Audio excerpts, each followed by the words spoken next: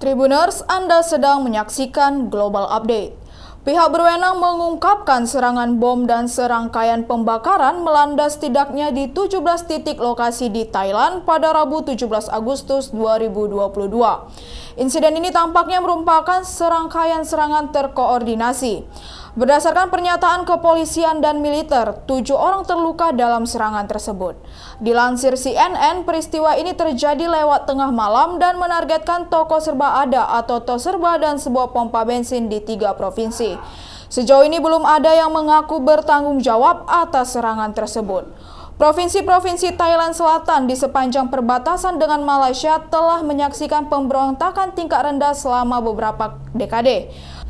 Pemerintah Thailand telah memerangi kelompok-kelompok bayangan yang mencari kemerdekaan untuk provinsi-provinsi yang berpenduduk mayoritas Muslim di Patani, Yala, Narathiwat, dan sebagian Songkhla. Lebih dari 7.300 orang tewas dalam konflik itu sejak 2004, menurut kelompok Deep South Watch yang memantau kekerasan itu. Pembicaraan damai yang dimulai pada tahun 2013 telah menghadapi gangguan berulang. Serangan itu terjadi setelah pemerintah Thailand awal tahun ini memulai kembali diskusi dengan kelompok pemberontak utama Barisan Revolusi Nasional setelah jeda 2 tahun karena pandemi.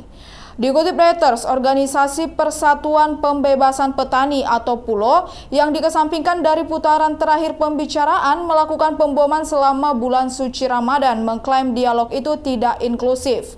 Pemerintah telah mengatakan siap untuk berbicara dengan semua kelompok.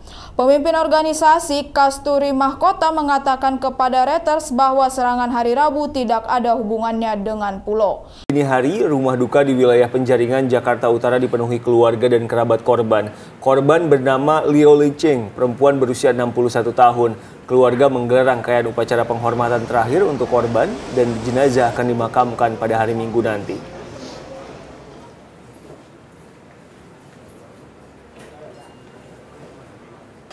Demikian Global Update kali ini, nantikan terus informasi menarik lainnya di Facebook dan YouTube Tribunmedan.